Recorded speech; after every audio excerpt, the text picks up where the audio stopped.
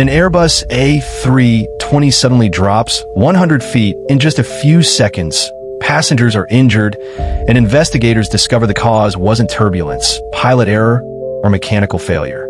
It was the sun. Today we're breaking down how solar radiation can momentarily affect the flight control systems of some Airbus A320 family aircraft, and what Airbus is doing to fix it. Don't worry, the aircraft are still safe, but the science behind this issue is fascinating. Modern Airbus jets, like the A320, don't use traditional cables to move the control surfaces. Instead, they use fly-by-wire. The pilot moves the side stick. Computers interpret those inputs. Electronic signals tell the aircraft how to move. Because everything runs through computers, the data must always be correct.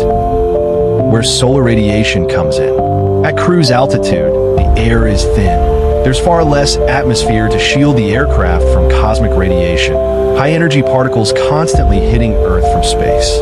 One of those particles can be powerful enough to strike a tiny microchip inside the aircraft's flight control computer. When a cosmic particle hits a microchip, it can cause what's called a single event upset, or SEU. This doesn't break the hardware. Instead, it flips a piece of data, like turning a 0 into a 1.